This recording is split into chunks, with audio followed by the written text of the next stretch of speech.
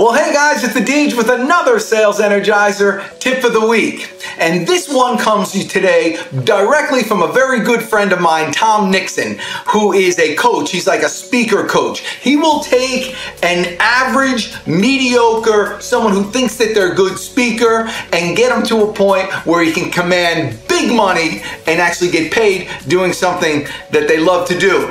And most can't. And I asked him, I said, why is it that there's billions of people who'd like to be professional speakers and only a small percentage of people actually can ever make a living at it and do it solely without having to sell insurance on the side? Not that selling insurance is a bad thing. It's a very good living.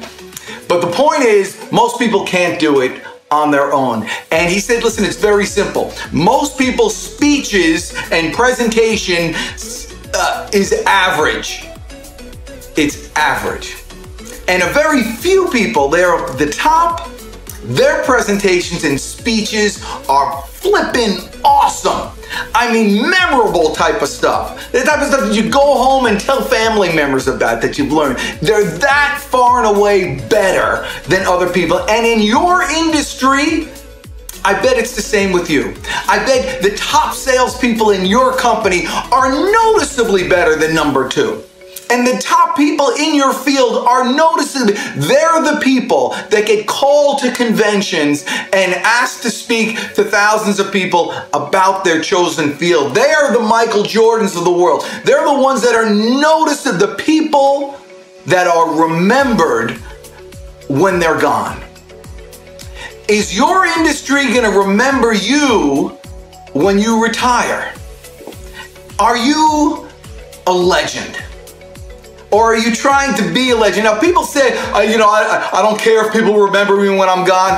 I don't care either if they remember you when you're gone. But if you're working your entire career, if you're learning every day to get to the point where you become that legendary performer in your field, everything goes your way.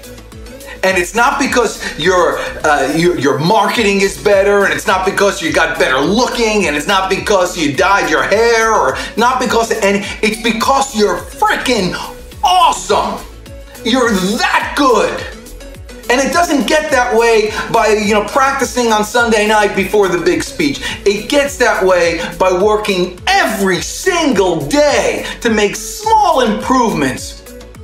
So when that opportunity arises, you're ready to not just knock hit it over the fence, but hit it a mile over the fence, hit it into the water out of the stadium.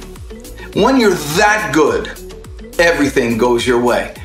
Work on it. Try it now. Start it today and make today and this week your best week, day, year, month, your best life ever.